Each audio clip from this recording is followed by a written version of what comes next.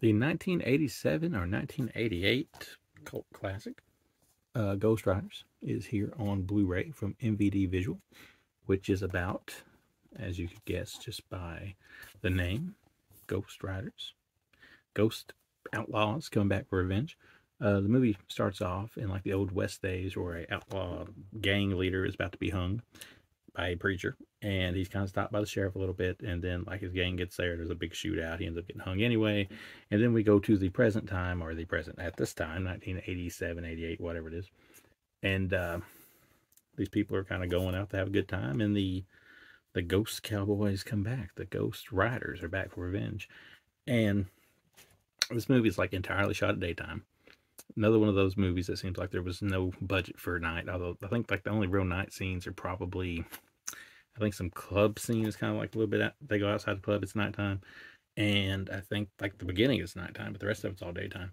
It's very slow. The worst thing this thing does is it's slow in the middle. It kind of drags. We get these people from where they're at to where they need to be, and then the ghost people show up, and then finally for the last part of the movie it picks up pretty well, and it's quite entertaining. And I mean, it's not like rocket science. They're not going to be making the smartest decisions you've ever seen. Of course, look what year it is when this was made. So you see people do dumb things, and you see some fake outs.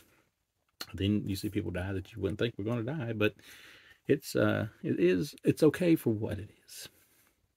And that being said, 2.5 out of 5, perfectly worth a good watch.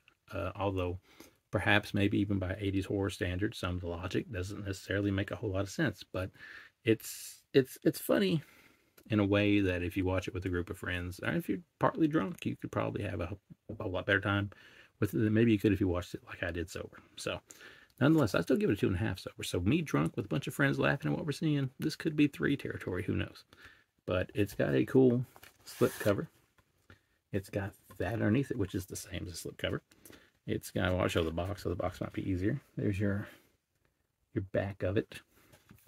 When you pop the case open, you got that. No reverse cover, but I mean, they give you a slip case, so, you know.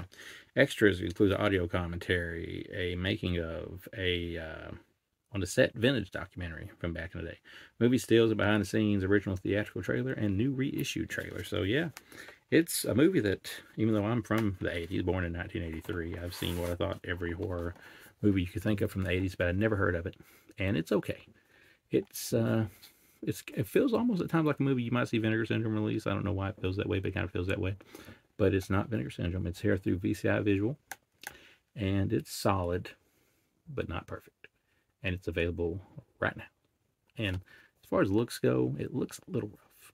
And it does look a little soft in some spots, but it's still cool to see something this obscure get a pretty cool little Blu-ray release for what it is.